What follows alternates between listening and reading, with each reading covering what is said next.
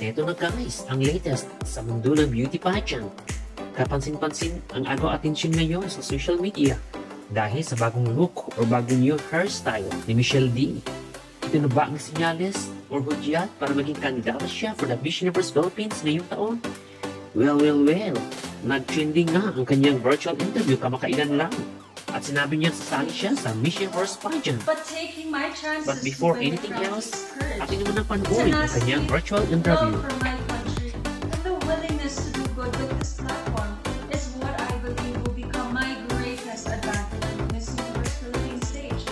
I want to be able to inspire everyone to achieve their best self through example, innovation, and my burning passion to make my country proud once more.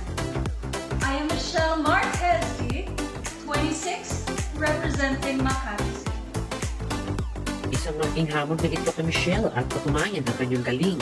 Para sa akin, she is definitely be a strong contender to the pageant dahil sa kanyang experience sa mundo ng beauty pageant at sa mundo ng entertainment industry.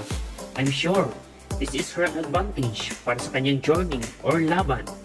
And I believe Michelle has a stunning beauty.